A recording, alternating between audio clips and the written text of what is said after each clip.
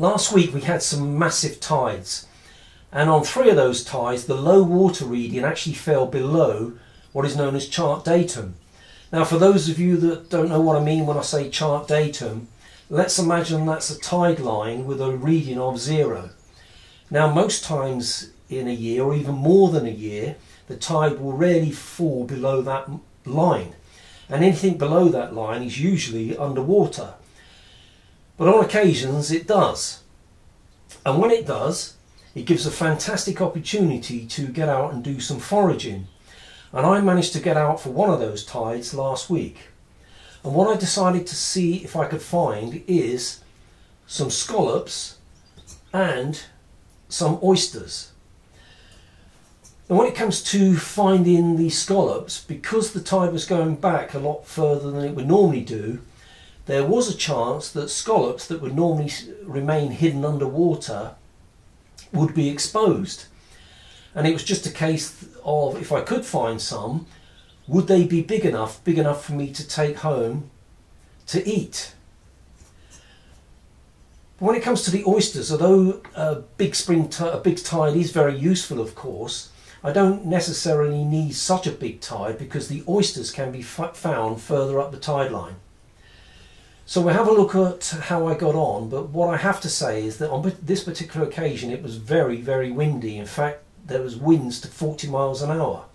I was hoping I might be able to get a bit of shelter, but I couldn't. So when I got there, I decided not to try and do any live commentary in those winds, but to just film it, and then I'll put voiceover on afterwards. But you will hear on occasions how windy it was. The first thing I wanted to see if I could find is scallops, which are most likely to be found close to the low water mark. So it's just a matter of wandering the beach close to the water's edge to see if any have been exposed by the falling tide. You can hear how windy it was even with a windshield. It looked like it was going to be my lucky day, as it didn't take long before I found a scallop exposed close to the water's edge. They tend to sit in hollows in the sand or mud. The size limit in Cornwall is 10 centimetres measured across the widest part, and although I could see this was definitely big enough, a measure just to make sure. So that was a great start. It was about an hour before low water, therefore plenty of time to find more. Definitely my lucky day, and another well over the size limit. These scallops, known as great scallops or king scallops, can grow up to about 15 centimetres wide. The shell is flat one side and rounded the other.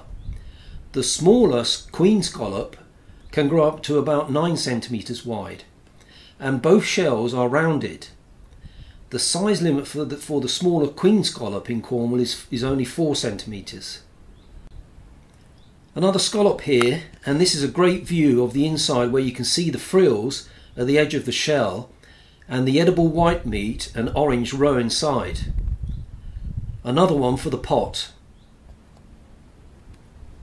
The plan was to carry on looking for scallops until the tide turned, then collect some oysters. But just pausing here to show you what a native oyster looks like with its rounded shell. Later you will see the difference between the native oyster and the invasive Pacific oyster. This is edible seaweed known as sugar kelp. Living, it can be found and harvested at the low water mark on big tides, and it's great to eat. Another edible seaweed here known as sea lettuce, found just about everywhere, and again great to eat. The last scallop found here just as the tide was turning, so that's great, 4 keeper scallops, which is a great session. Now to find some oysters. There are 2 types of oysters here, the native that I've shown you and the invasive Pacific. I'm mainly after the Pacific, but this is another native with its rounded shape. Once you've done this a few times, you get an eye for spotting them, just sitting in the mud or attached to a piece of weed. Okay, the first Pacific oyster.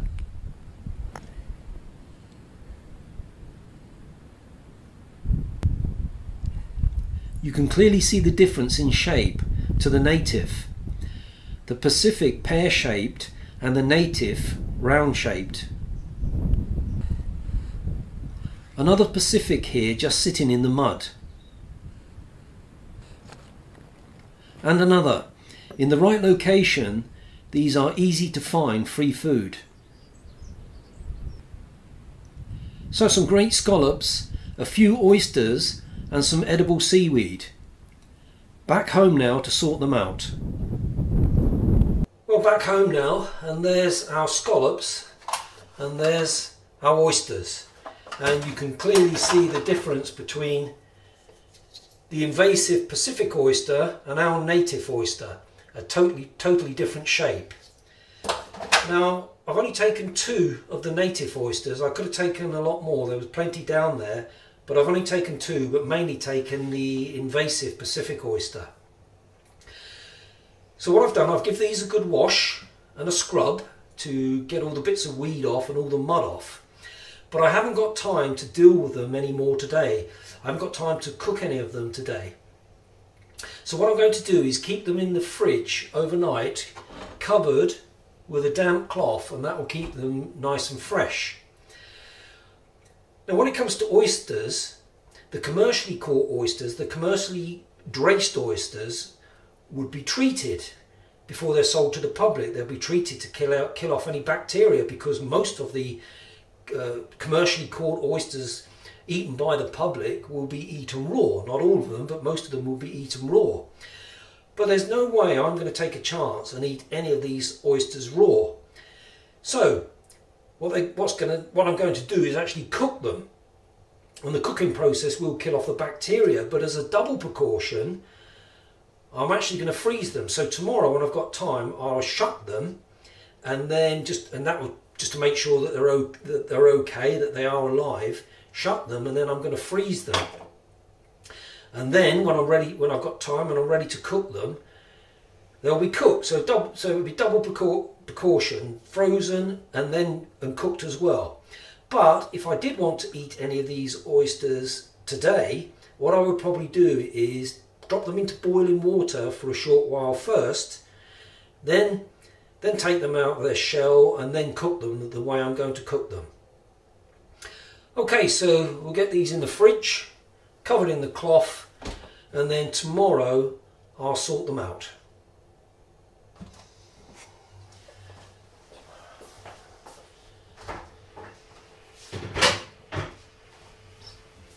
Alright, so the scallops and the oysters have been kept in the fridge overnight, and now I've got the time to deal with them. But the first thing I'm going to deal with is the scallops. And as always, just the same as mussels, just got to check that they're still alive, that the shells are closed. But if there are any that are open, all you've got to do, just like a mussel, just give them a tap, and as long as they close, they're absolutely fine.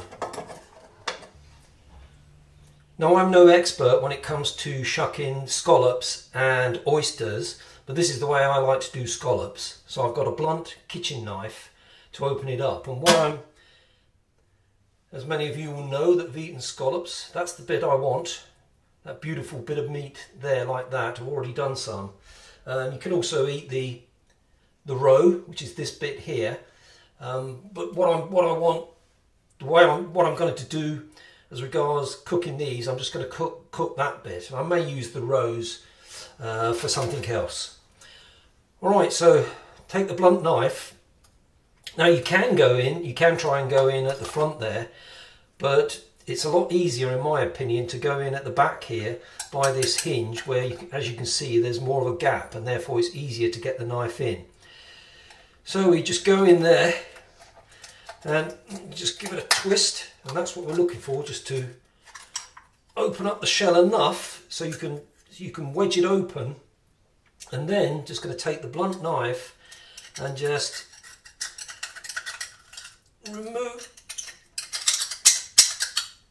scrape the meat off of the shell. And what you've got on this side, I hope you can just see it in there, there's a bit of white muscle which is attached to the shell. So you sort of run the knife under that, and once you do that, then it'll all come away easily, like that. Looks a bit of a mess at the moment, doesn't it? Right, so that's the bit we're after. So now what I've got to do is just scrape this away from this part of the shell.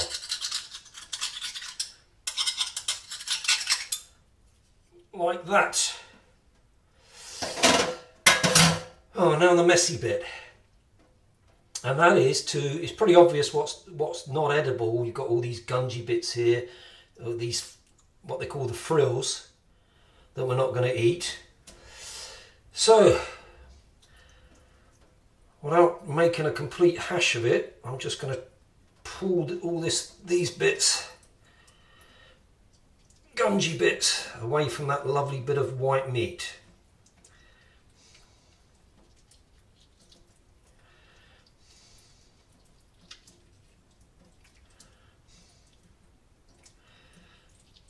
And with a bit of luck,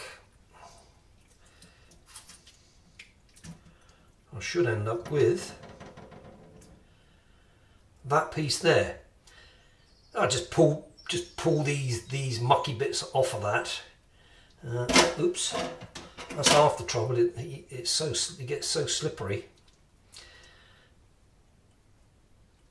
And you've got this bit here, which has got a bit of a mucky bit. This bit of muscle, you can just ease that off.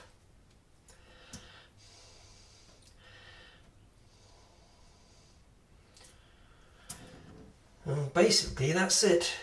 When I give them a wash, I'll just clean them up a bit better. Those little brown bits there. And that's it. Fantastic. Into some water. And I'll give it a wash in a minute. And as I say, the roe bit, yeah, great, you can eat them. And I will eat them separately. Just remove all of this. And there you go, you've got the roe as well. Now, these waste bits, what they call the frills, are not going to be wasted. What I'm going to do, I'm going to put them all in a freezer bag, pop them in the freezer, and with a bit of luck, later on in the year, these might catch me a gilt head bream. Either bind it with bait elastic and then pop it on the hook, just the same as I would do, let's say, razor clam, or maybe as a tipping bait. Yeah, I might, as I say, if I'm lucky, catch me a gilt head bream, but definitely worth keeping as bait. Right, just got to get this all cleaned up now, and then I'll move on and do the oysters. So that's the scallops done. So I've got my 4 fantastic pieces of scallop meat all cleaned up and ready now to eat later. I've kept the roes, which I'll probably have, maybe just quickly fry them. I have them on a bit of toast as a treat. Got my scallop frills, all the waste bagged up to be frozen, to be used as bait later on in the year. And I've kept the shells for the moment, just in case I decide I want to use them as a serving dish. So move on now and sort the oysters out. Now for the oysters, I've got myself a proper oyster shucking knife. So on a towel, got the oyster with the rounded side down, and using the towel to hold on to it, it's going with the shucking knife at the back here at the hinge, and in and twist. Now I must admit I don't find this easy, but eventually you get in and then twist, and there we go. And got it open, and then it's run the shucking knife along the top of this flat part, and that separates it. And there we go, one fantastic oyster. So I just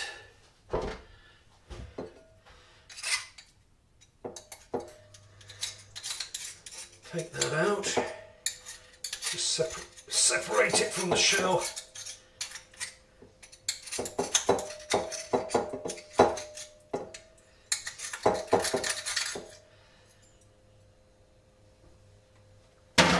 And in it goes. And obviously then I'll give them a wash. Now I found that it's definitely easier to try and get in with the knife at the back here, the hinge part, than it is at the front there.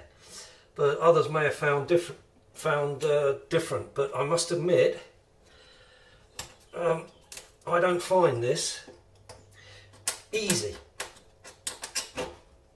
It's definitely easier to do scallops, but that one went in quite easily. But sometimes it seems to take a while to get the knife in. So once you're in,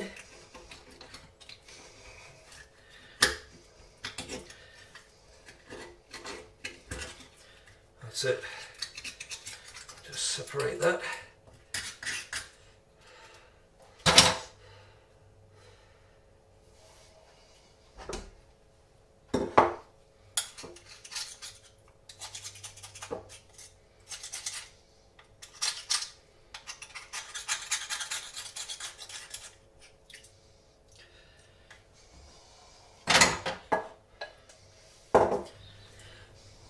So that's the oysters done. Eventually, I must admit, there was a few of them were difficult to get open, particularly those big Pacific oysters. So a few of those were difficult. Some came easy and some took a bit of time, but I got there in the end. So as I mentioned, I'm going to freeze these down, pop them in the freezer, and then when I'm ready to eat them, I can take them out and cook them. So the idea is that I'm going to cook the scallops and have the scallops as a first course on one day, and then on another day cook the oysters and have the oysters as a first course.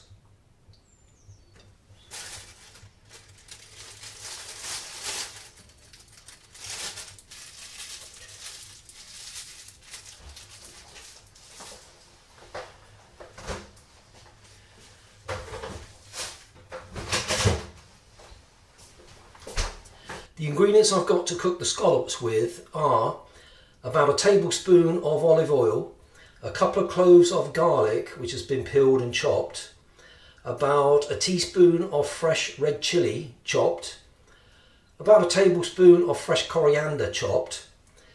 I've got the juice of half a lime and some black pepper and some sea salt. But I'm also going to serve the scallops with some of the seaweed that I gathered. This is cooked, it's crispy seaweed. So what I did was, took some of the seaweed and give it a good wash, then a good dry, and then cut it into pieces, and then shallow fried in olive oil until it turns crispy. And it's a fine line between just turning crispy and then overcooking it and burning it. But it's absolutely delicious cooked. And for those of you that have never tried cooked seaweed before, it has an irony taste. It takes on an irony taste. First, in with the olive oil. And then the scallops. And I'm just going to cook those, not very long at all, just for about a minute, and then until they brown one side, and then flip them over. Right, that's a minute, so just turn them over.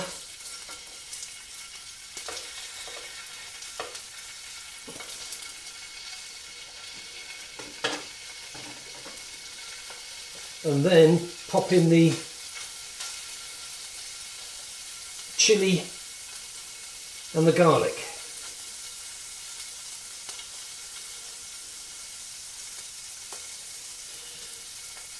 And then just cook those with the garlic and the chilli for only about another, just a minute and a half.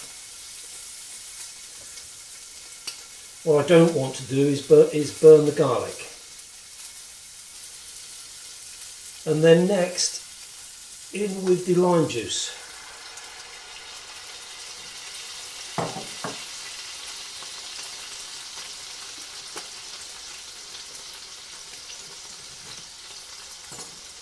Bit of salt, bit of black pepper,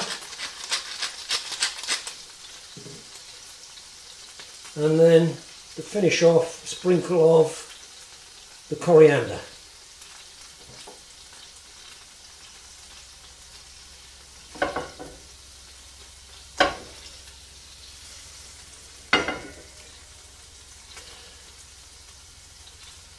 And they're now ready to serve.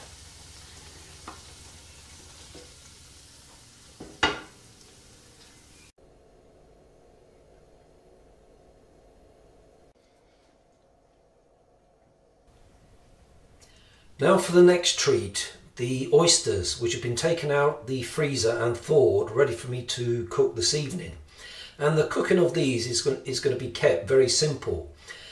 So they're going to be dipped in egg whites and then coated in seasoned flour and then fried in corn oil and then served with a homemade sweet chilli sauce, which goes well with a lot of things. For example, goes well with fried squid. But the flour I'm using is not the normal flour, it's actually coarse semolina, which I understand is milled, I think it's Durham or Durham wheat. So it's a wheat flour, which is usually used for sweet products, but can also be used as an alternative to breadcrumbs or normal flour when you want to coat things like squid or oysters or fish fillets. And we've been using it now for several years as an alternative, and it gives a really nice flavour.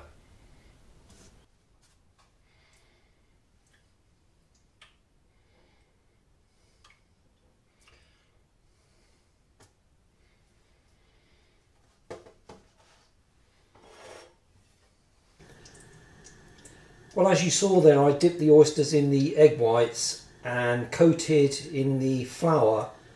I've got the corn oil heated up, so now we're ready to cook.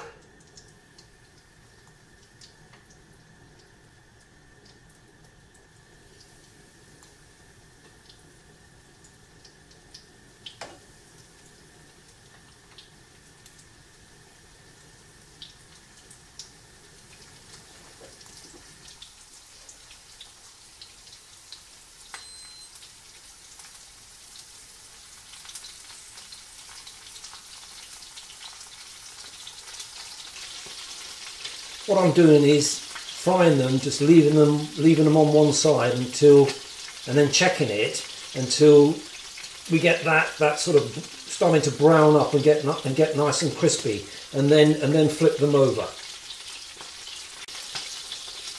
Well, I'll take these smaller ones out first. They look done. And pop them to drain.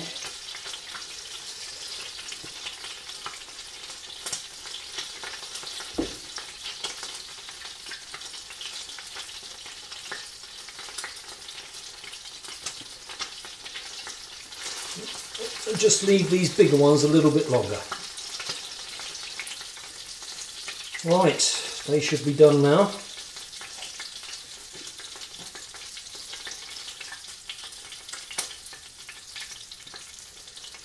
And I'll serve them up.